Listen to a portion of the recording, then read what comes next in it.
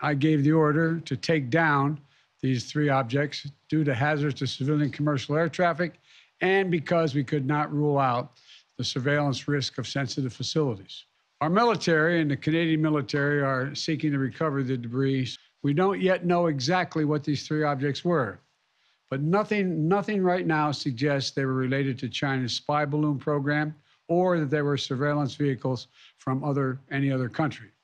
The intelligence community's current assessment is that these three objects were most likely balloons tied to private companies, recreation or research institutions studying weather or conducting other scientific research.